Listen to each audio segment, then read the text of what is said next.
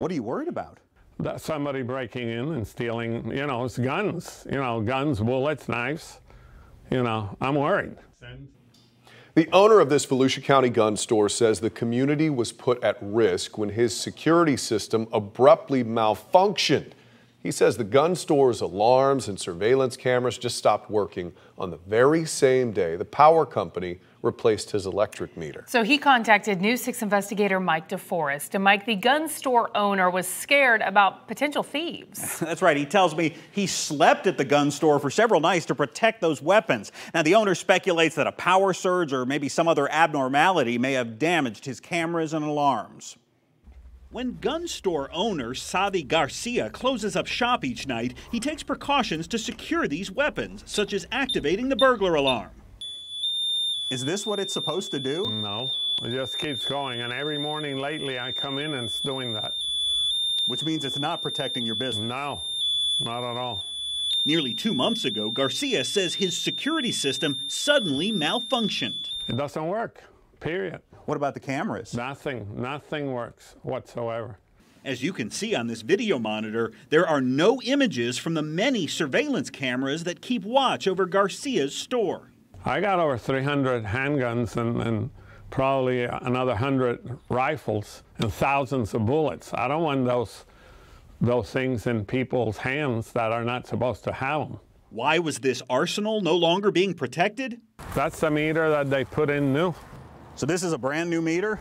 Yeah. Garcia blames it on the installation of this electric meter. He says he was unaware it was being replaced until a gun sale got interrupted.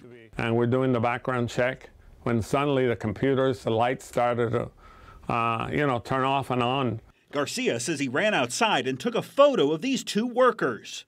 And when I confronted them, he said that they were having problems pulling the meter out. After discovering his security system was damaged, Garcia contacted Duke Energy. The power company told him the meter replacement was actually performed by one of its contractors, Scope Services. According to Garcia, Scope Services sent a representative to his gun store. And he said, you're right, everything's damaged. They're going to have to pay. But weeks later, the contractor denied Garcia's claim. A spokesperson for Duke Energy tells News 6 damage claims associated with meter installations are the responsibility of the contractor who performed the work. So we contacted Scope Services. The contractor told us we have investigated it at length and determined Scope is not responsible for the damage. And I figured that being a gun shop, that they would turn around and help me, paying me so I can get my system up and running immediately. But it seems like Duke and Scope don't care. An executive with Scope Services would not tell us why the company denied the claim. Now, Garcia says he just spent about $4,000 out of his own pocket to replace the security system. So, Matt, it is working right now, and his gun store is once again protected. But for a while there, it was vulnerable, he said. But it brings up a good question. If they change your meter, obviously they didn't alert him of this. Yeah. Is it possible to damage electrical equipment?